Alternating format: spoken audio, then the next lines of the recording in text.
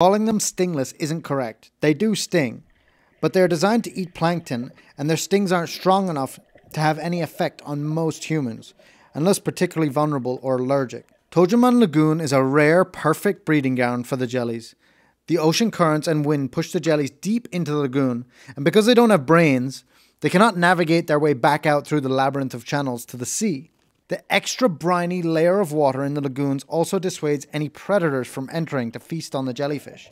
Having so many jellies in close proximity helps with reproduction, and the cycle repeats itself every year.